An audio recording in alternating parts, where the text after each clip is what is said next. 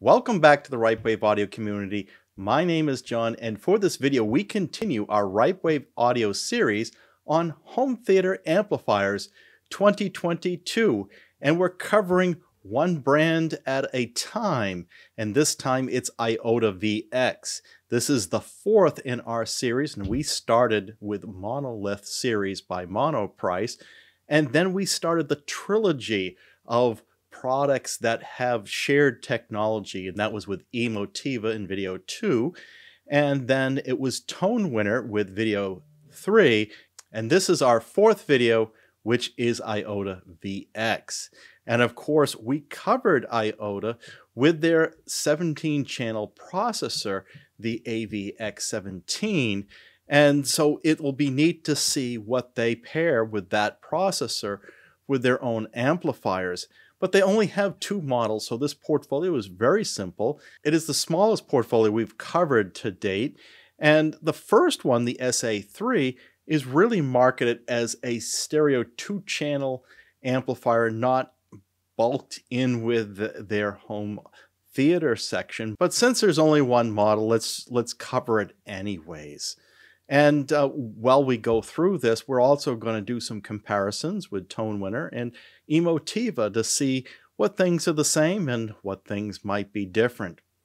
So let's take a look at the first model, which is the PA3.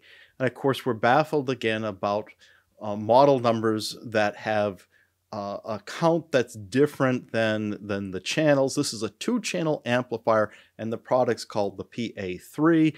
And the best we can make sense of that is perhaps they're talking about it being bridgeable into a mono-channel amplifier, and they're the two for one use case and the third channel for, I don't know, I'm just trying to make sense of it.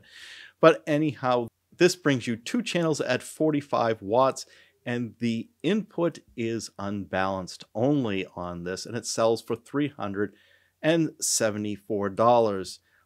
It's a little unclear when this first introduced to market, though we see activity back to 2019 on this model. And opening it up, we look at this. Now, this has a different layout than the ToneWinner and Emotiva units that we've seen, but it does have a toroidal power supply, which we also see in entry-level models from those other brands. And now we'll take a look at what they consider a true home theater amplifier, because it has 7 channels. And the other addition that this has is it supports balanced connections as well as unbalanced, which is determined by a switch to see if you're going to be using which type of source. But the layout here is similar as we've seen on other products, where you've got these stacked horizontally next to each other, and this is giving out 7 channels and to 110 watts. And we'll explain those numbers a little bit further along of how that was measured. This is probably the more conservative side of the measurements. This unit sells for $1,436. And this is known as the AVXP1. Looking inside this model, we see a modular type of array that we've seen in ToneWinner and Emotiva before. And of course, there is a power section in the front here, and it's a little unclear by the front-on view. So we have this side view here that does reveal that this is using a toroidal power supply and not the switch mode power supply, as we're starting to see introduced into ToneWinner as well as Emotiva with their Gen 3 amplifiers. Now, looking at these kind of side by side, the IOTAVX with Emotiva and ToneWinner for the closest match models, and to be clear here, there wasn't an exact match on these. We believe that IOTAVX, while it may be sharing technology that it gets from the other brands, it isn't too evident, from the way they cosmetically look in the front. These are all quite different brand language for the front of these.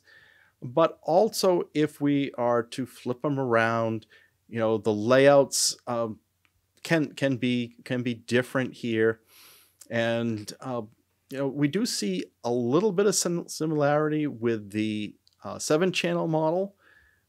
It looks to be close to the XPA layout of the Emotiva here, and somewhat the 7300 PA.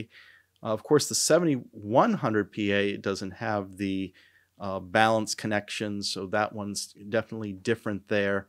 And of course, the BasX is different as well. And in the ToneWinner series, we really don't have a 2-channel amplifier to marry up with the PA3 from IOTAVX. But of course, the BasX A2 does somewhat match. Now, looking inside these units, we're trying to see if there's other similarities as far as the components inside. And here we can see that the 2-channel and 5-channel models, yeah, they're the same as fact that they're using toroidal power supplies. But quick inspection, it's hard to tell just from these photos how similar they are. But when we go into the 7-channel models, the ToneWinner AD7100, the 7300 from that, the IOTAVX, seems to match, as well as with the Emotiva XPA Gen 3. So, I think the difference is whether it uses a toroidal power supply or a switch mode power supply for the most part. Of course, the XPA-7 is switch mode. The AD7300 PA version 2, and the audience that we have for this channel was quick to point out that the V2 version of this from ToneWinner did move to switch mode power supplies, and I had a slide, at least one slide there, that didn't have that correct. And so here's our chance to correct that data with this comparison. So that is switch mode on the ToneWinner 7300 PA version 2. The 7100 PA, I believe, is still a toroidal, as well as the IOTAVX. So not all these models have switched over to the switch mode power supply. So this gives you some glimpse in here. I think that there is some sharing with these modular designs inside. How extensive that sharing is not, we haven't gone that deep into the analysis. And the other unique thing is the ToneWinner 7300 has those big fins on the side, which was different. So they do have different approaches to their thermal sections. Now, when we go in and take a look at the specifications over 3 slides here, this kind of reveals a little bit further, which ones support balance and which ones don't. So we only have balance connections on the IOTAVX AVXP1. That gives you 7 balance connection. So does the XPA-7 from Emotiva and the AD7300 PA V2 from ToneWinner. So those 3 models in this grouping. Of course, this isn't the full portfolio of Emotiva or ToneWinner, but these are the ones that most closely resemble the IOTAVX there. And I think the IOTAVX does kind of fall in between certain models of Emotiva and ToneWinner, so there isn't that exact match as we had said. So like ToneWinner doesn't have a 2-channel a model there, so that isn't a fair comparison. But the BasX from Emotiva and the PA3, that is pretty close. But I gotta seem to believe there's a misprint on the sensitivity. It is awfully low. So they advertise a 200 millivolt or 0.2 volt input sensitivity.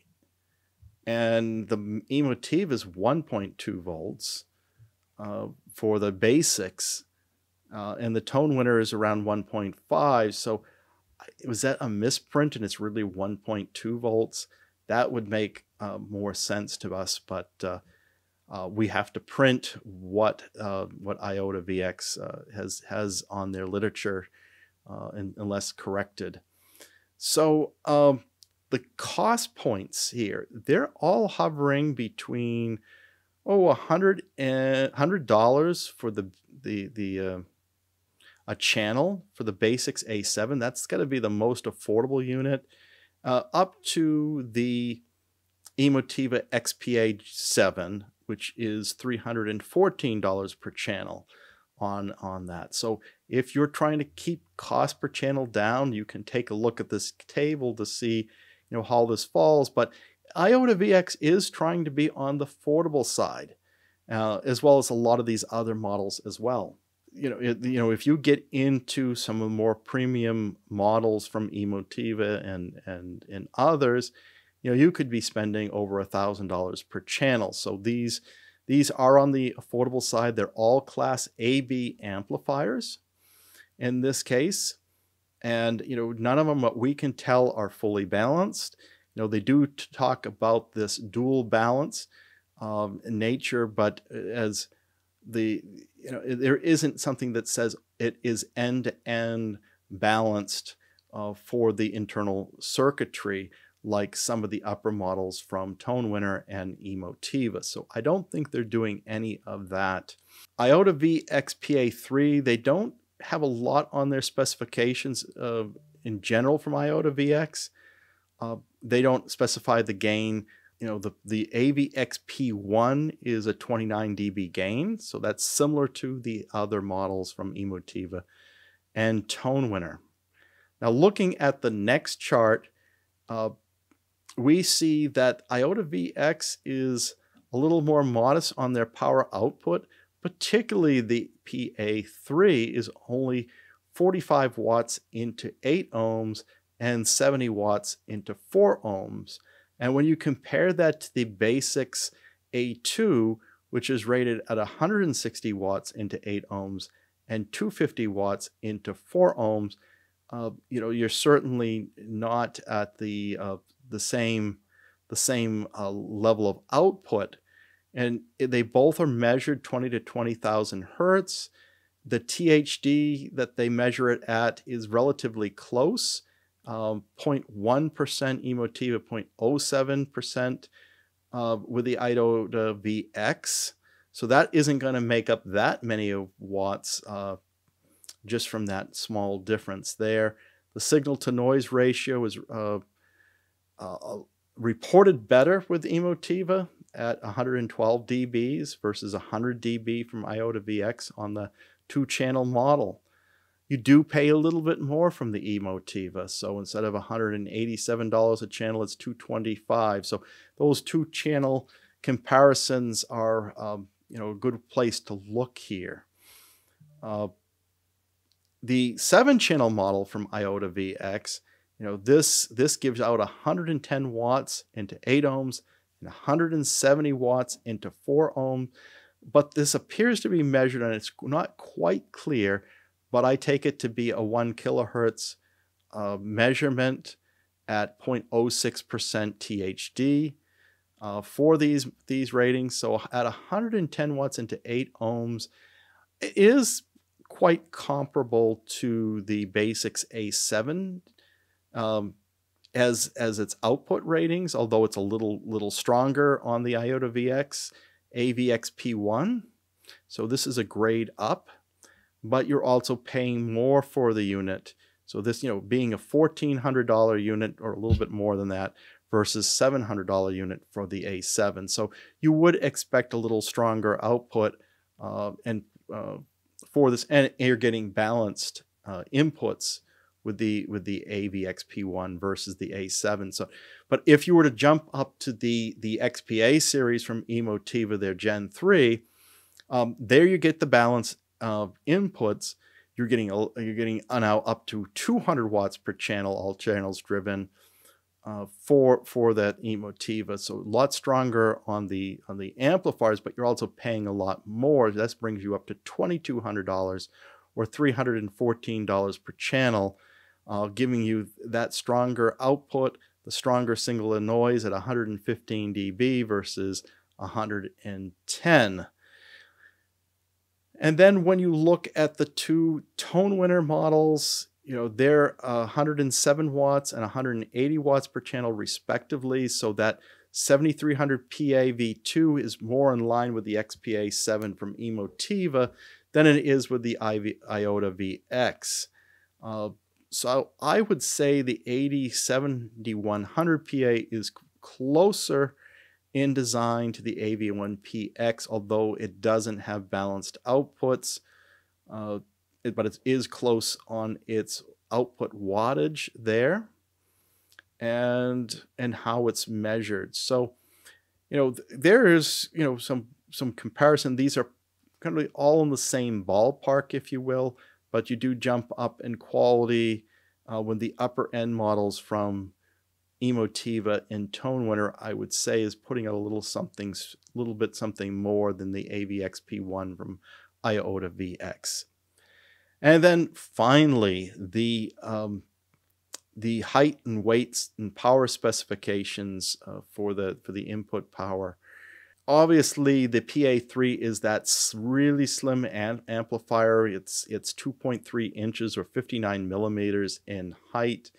You know, this is standard 17-inch widths on most of these products. The depth of only 9.5 inches on the PA3, and it's relatively light at 14.3 pounds, 6.5 kilograms. It is the lightest of this whole comparison. So let's jump then over to the AVXP1 from IOTAVX, and we see that this is similarly sized from Emotiva and ToneWinner units. Weight-wise, this is at 66.8 pounds or 30.3 kilograms. And of course, we said this has the toroidal power supply. So this, you can see the weight is similar to what we get with the ToneWinner AD7100 PA. That's 69 pounds, 31.3 pounds. Those do add a lot more weight than the switch mode power supplies that we see in the Emotiva XPA and the ToneWinner 7300 V2. So those power supplies are a lot more, a lot lighter. So that's that Class H topology, and so those are similar between all of these. So the other consistents, they all have a removable power connector. They're all supporting international voltage ranges from 120 volts to 40 volts. The way that switches though is different. The PA3 is the only model here that you actually manually move a switch to switch between 120 volts and 240 volts, and all the other models are auto switching. It's not a big deal, but you've got to remember to set it to the right thing. And as we said, there's 3 models here that have switch mode power supplies. Consumption, now I can believe that the IOTAVX PA3 is 220 watts because it's not putting a lot of output out, and it's only 2 channels driven. The specification given for the IOTAVX AVXP1 of 110 watts maximum peak seems really low for a 7-channel amplifier. Now, and the fact that this is toroidal power supply and not just switch modes. So I think there might be an error there. I think are they talking about maximum usage per module times 7? That would make more sense. So maybe multiply 110 by 7 there. So yeah, we'll see. So that would be 770 watts. To me, that would be more believable. So that wraps it up for IOTAVX. Not a lot to to cover there. What do you think about the comparisons between these three brands that share technology? Emotiva, ToneWinner, and IOTAVX. Would you consider any of these? Or are you looking for more prestigious brands, go about things not necessarily as bringing a high value, but really focus on high quality in the rent. Now, we're going to eventually cover those higher end models, but we're also going to cover in some things that come out from traditional suppliers and complement their AV processors and their receivers. So more to come. If you enjoyed this video, please like and subscribe. Consider being a Patreon. You can connect to that, and that would be much appreciated. Help me along here as we try to bring quality content to you. And be sure to hit the bell icon so you will be informed when the next video is posted. Until then, keep evolving your audio experience.